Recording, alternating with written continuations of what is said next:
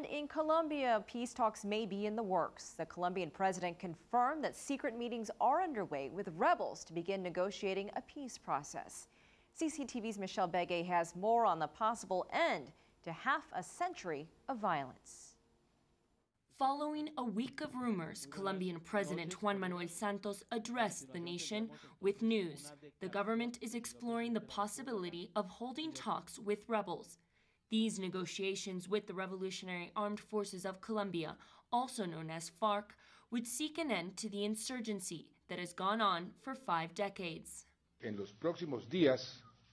next few days, we will announce the outcome of the initial talks.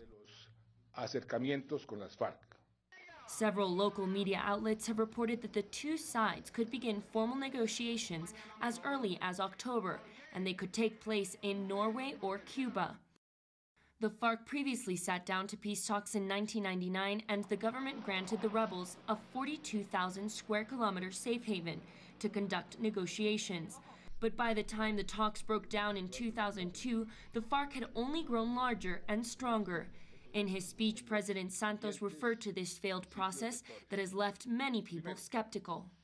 Vamos a aprender de los errores del pasado. We are going to learn from the errors of the past so as not to repeat them. Any peace process has to lead to the end of the conflict, not prolong it.